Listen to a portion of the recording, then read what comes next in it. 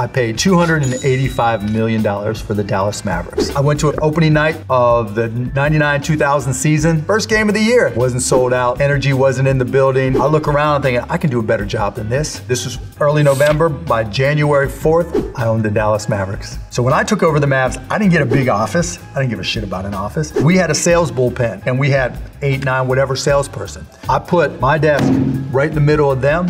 I put a phone book and a computer printout of all of our former customers.